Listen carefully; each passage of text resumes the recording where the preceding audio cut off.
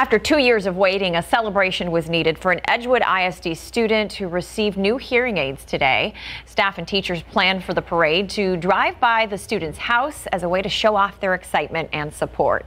A teacher noticed his old hearing aids were going bad and decided to work to get him new ones.